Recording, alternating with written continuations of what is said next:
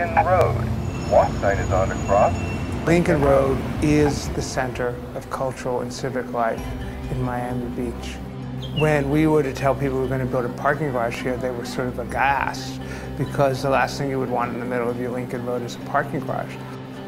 And we said, let's look at what a parking garage is, and then let's twist every notion about it. A typical parking garage is a big concrete box, and it's not utilized for anything but parking.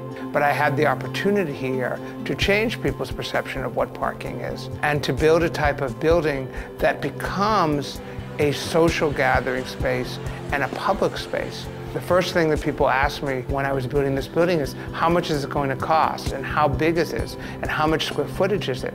And I thought to myself, well, it's almost irrelevant.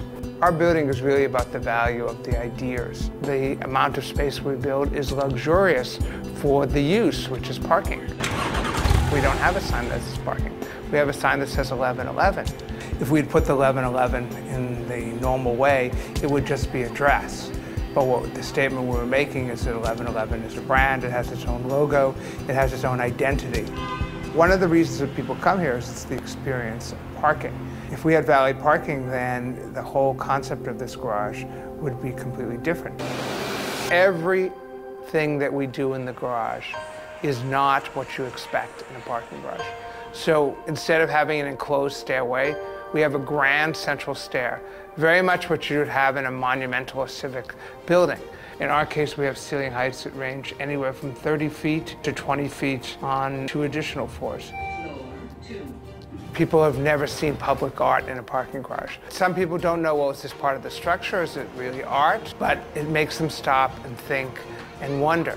This garage is really all about the pedestrian, and most garages is all about the car. On any given day, you'll see people exercising, doing yoga in the building. You might come and see a wedding.